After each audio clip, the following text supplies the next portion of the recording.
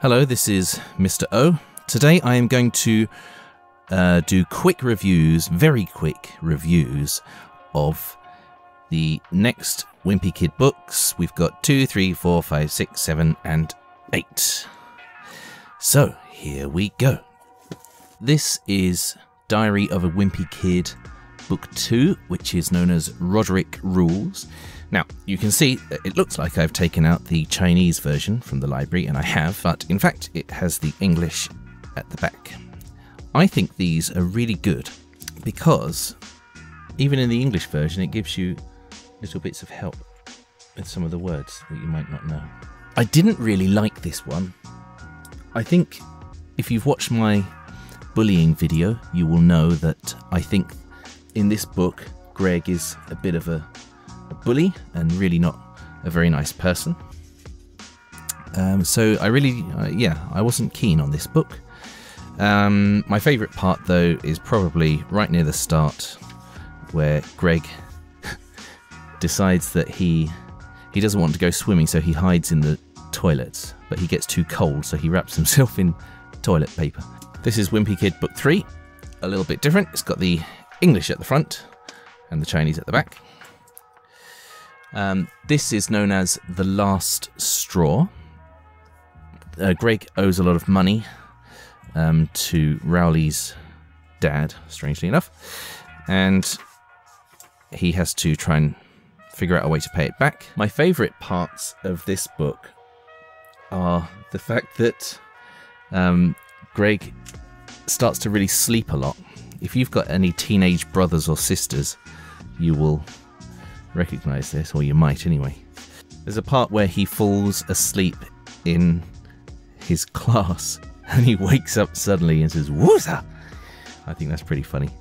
There's another part where he falls asleep in another class and the teacher tells him to go to the front, but even at the front of the class he still just falls asleep.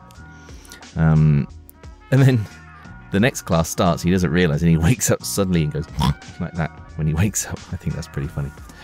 The last bit that's kind of funny is they have a school dance, but nobody wants to dance. And it shows you Greg's dance move. Step, pause, step, pause. It's very much like my dancing. Anyway, I like this better than book 2. This is book number 4. This is called Dog Days. This only takes place over summer, so it runs just from June until August, as you can see. My favourite part is he gets this massage chair, and he really likes sitting in it. And then he says, the only reason I'd ever need to get up is to go to the bathroom, and then he says that maybe they should introduce that feature. And it's got him sitting in his chair going to the toilet. That is very gross. That's very, very gross. This book is pretty good, but it's got this dog in it, which I wasn't crazy about, but it's okay. Not too bad. The next book is called The Ugly Truth. I really, really liked this book. This one.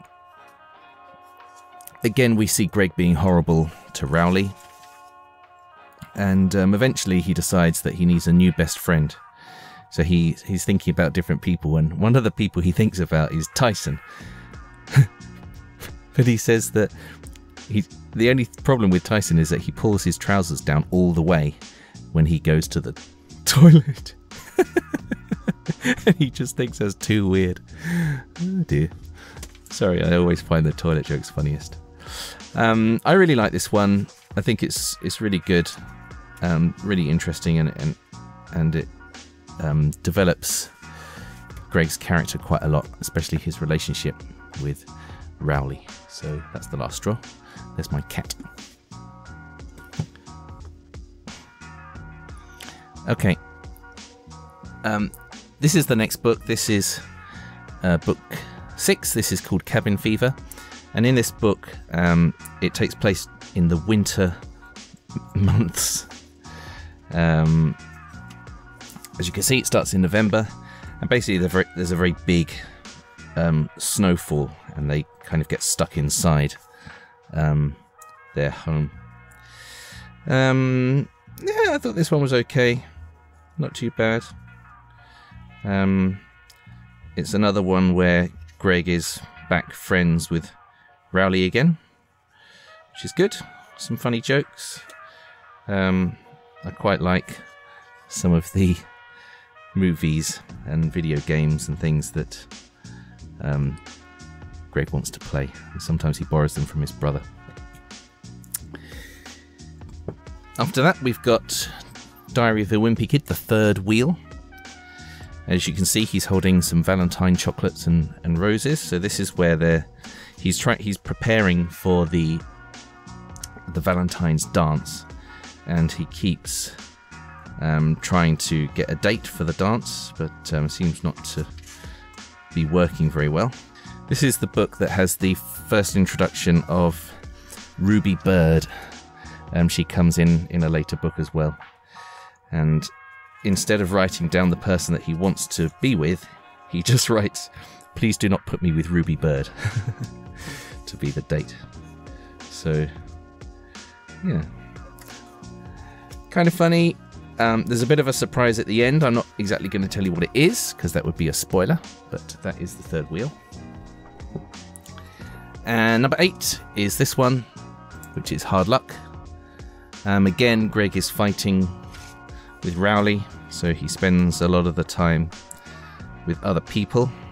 In this book, he finds a magic 8-ball, which is a toy where you shake it and then you look at and you ask a question and you look at the bottom and it tells you an answer. So without a doubt means yes. Concentrate and ask again means try again, and then no. And he takes it really seriously. Which is pretty funny, but eventually he realizes that it doesn't really work. If I had to put them in order of which ones I liked, I would probably say that my favorite 2 are these 2, The Ugly Truth and Cabin Fever, 5 and 6. My least favorite one is Roderick Rules. How about you? Which one do you like? Which one is your favourite, if you've read them? The last thing that I want to show you is this. It's called the Wimpy Kid Do-It-Yourself book. Here it is. I got this at the Hong Kong Book Fair. So it starts off with lots of little questions about you and things for you to do. Draw your family tree, give some advice, some choices, a way to make your own comics. You can even make your own Ugly Eugene and Zooey Mama comics. What does your brain look like? So it's got all these questions, and there's lots of them, which is really nice. And then at the back, it's got some space where you can write your own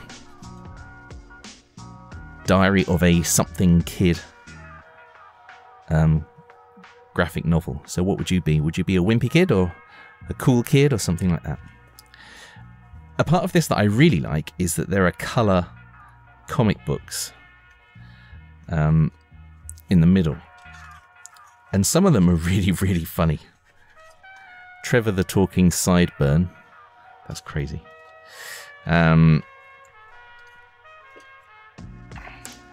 Girls Rule. I think this is a very, very funny comic. Jerome, the man with incredibly red lips. My cat has gone, which is good.